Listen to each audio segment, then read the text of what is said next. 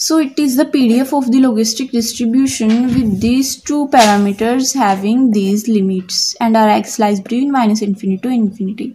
So now here x random variable belongs to logistic distribution with these two parameters. Remember that these are just parameters, not mean and variance of the logistic distribution. The mean and variance of logistic distribution are different. Firstly, we will calculate mean of the logistic distribution. After that, we will calculate variance of the logistic distribution. We know that mean is equals to first moment about origin, that is the mu1 dash, which is equals to expectation of x raised to power 1. According to the definition of the expectation, here we write integration of the all values of x. Here we write that term which is inside the expectation. Here we write the PDF of the logistic distribution, which is this one. Now we can see that 1 divided by sigma is a constant term, so that's why we write that term outside the integration. And we know that in logistic distribution, values of our x lies between -infinity to infinity. Now we will use substitution, that is this term is equals to y, that is this one. From here we get value for x is equals to this one. On differentiating both sides with respect to y, we get this term. From here we get the value of dx is equal to sigma multiplied by the dy. You can also differentiate these both sides with respect to x also. We will get the same answer. So now on using these three equations, we get this whole answer. That is, at the place of this term we write y because of this equation. At the place of dx we write sigma multiplied by dy because of this equation. At the place of x we write this value because of this equation. Similarly, at the place of this we write y again. Next we can cancel this sigma with this sigma. Now we can multiply this sigma y with this whole term plus this mu with this whole term, so that we get two different integrations. Now you can see that if we multiply sigma y with this whole equation, our sigma is independent of our y random variable. That means sigma is constant term, so we write that term outside the integration. Similarly, if we multiply mu with this whole equation, mu is independent of y random variable, that is means it is the constant term, so we write this mu outside the integration as like this one. Now we can completely see that value for y is equal to x minus mu divided by sigma. Here we also have to write x minus mu divided by sigma. Value for dy is dx divided by sigma. That means here we can write dx divided by sigma. And now you can see that this is actually PDF of the logistic distribution, and we know that integration over the all values of x of the PDF of the every probability distribution is always equals to 1. So that's why this whole term is equals to 1. So here we have only mu multiplied by 1. And now in this term, you can see that the value of our exponential is always positive. So leaving this term, we just have to see that whether this term is odd function or even function, because we know this formula in integration, that is integration from -infinity to infinity of this odd function is always equals to 0. You can completely see that y raised to power 1 is odd function. If we have y raised to power 2, then it must be even function, but we have here y raised to power 1, which is odd function. So that means at the place of this whole integration, we have to write 0. So overall answer is only mu, that is, it is the mean of the logistic distribution. Now we will calculate variance of the logistic distribution, which in terms of expectations is this, and in terms of moments it is equals to mu2, that is the second moment about mean, which is equals to these. Now we know that these were our mean, that is mean was equals to first moment about origin, which is equals to expectation of x, which we have already calculated. We just have to calculate now second moment about origin, that is expectation of the x square. So now we will calculate value of expectation of x square, then we will put these values here and we will get our variance.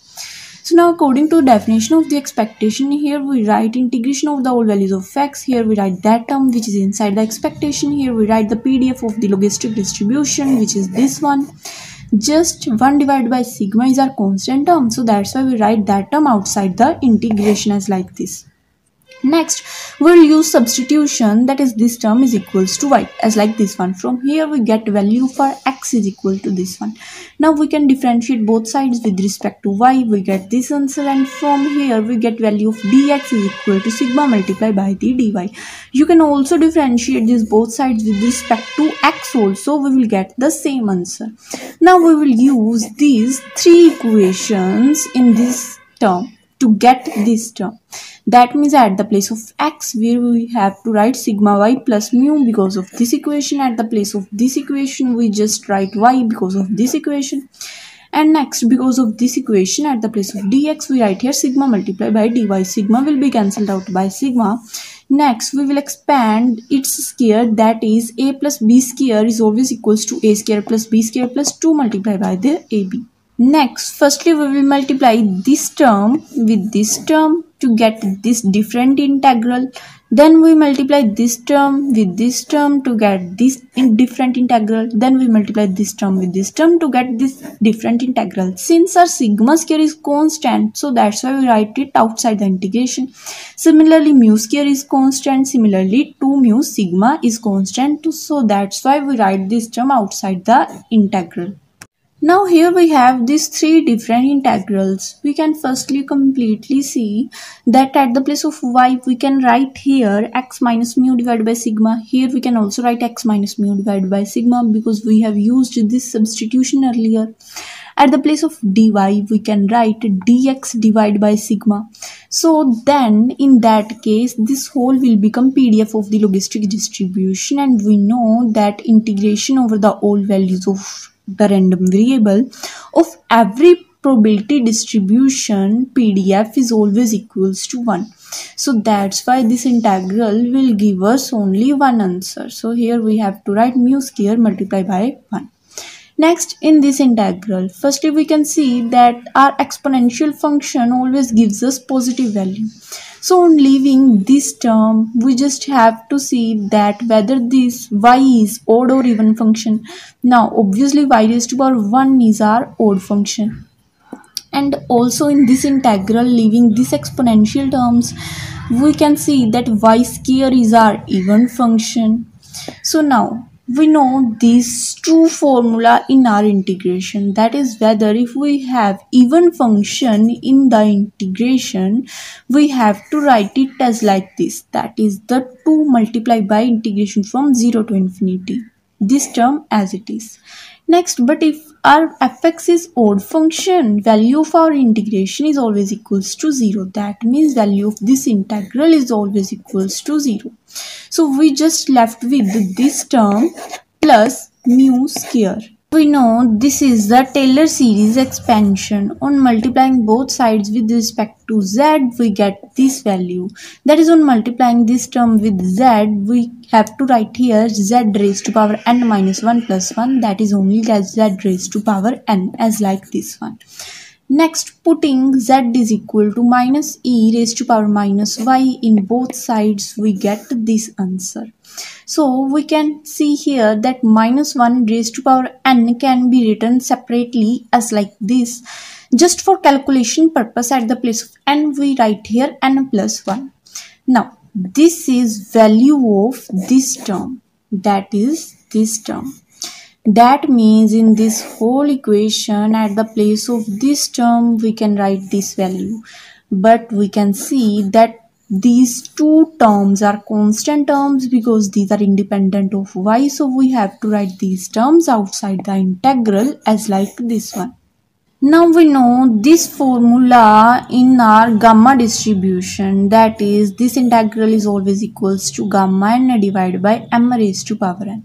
On comparing this equation with this equation, we can see that at the place of x random variable we are using y random variable. At the place of m, here we have n, that is value of m is equal to n. At the place of n minus 1, here we have 2, that is n minus 1 is equals to 2, that means n is equal to 2 plus 1, that is 3. Now we have to use the value of m and n in this formula. So we get this as the answer of this whole equation. Now n can be cancelled out by this, that is here we have to write only n square. Next, we know that our gamma can be expanded in terms of the factorial as like this. That means gamma 3 can be written as 3 minus 1 factorial. That means the 2 factorial. And answer of 2 factorials is also 2. So that means on multiplying the value of 2, which is the value of gamma 3, with this 2, we have to write 4 here. And here we was left with only n square. Now we can expand this summation on putting different value of n in this term. That is, firstly we will put n is equal to 0 in this term, we get 1.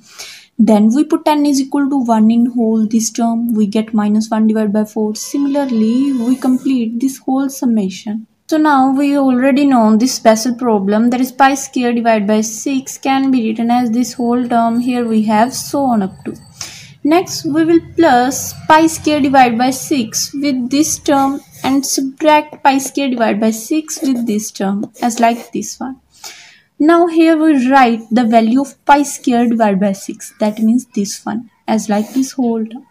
Now it will be cancelled out by this, similarly it will be cancelled out by this, so on to like this. We will left with only this plus this plus this. On adding this with this, we get minus 2 divided by 4. On adding this with this, we get minus 2 divided by 16, so on up to like this. On cutting, we get here minus 1 by 2, here we get minus 1 by 8. And we can take common minus 1 by 2 from these terms. On taking minus 1 by 2 common, here we have to write only 1. Here we have to write plus 1 divided by 4. Now we can see that this is again expansion of pi square divided by x. So at the place of this whole term, we have to write only pi square divided by 6. So now on multiplying minus 1 by 2, we get this term. On taking LCM, we get this term. On cutting, we have to write here only pi square divided by 12 as like this one. On cutting 4 with the 12, we get here mu square plus sigma square multiplied by pi square divided by 3 as the answer of our second moment about origin, that is expectation of x square. Now we can calculate our variance, which is in terms of moments is this, and in terms of expectation it is equal to this. Now these are mean of the logistic distribution which we have already calculated, which was only mu. So here we write mu square, here we write that value which we have calculated just now. So now on cutting it with it, we get this as variance of the logistic distribution.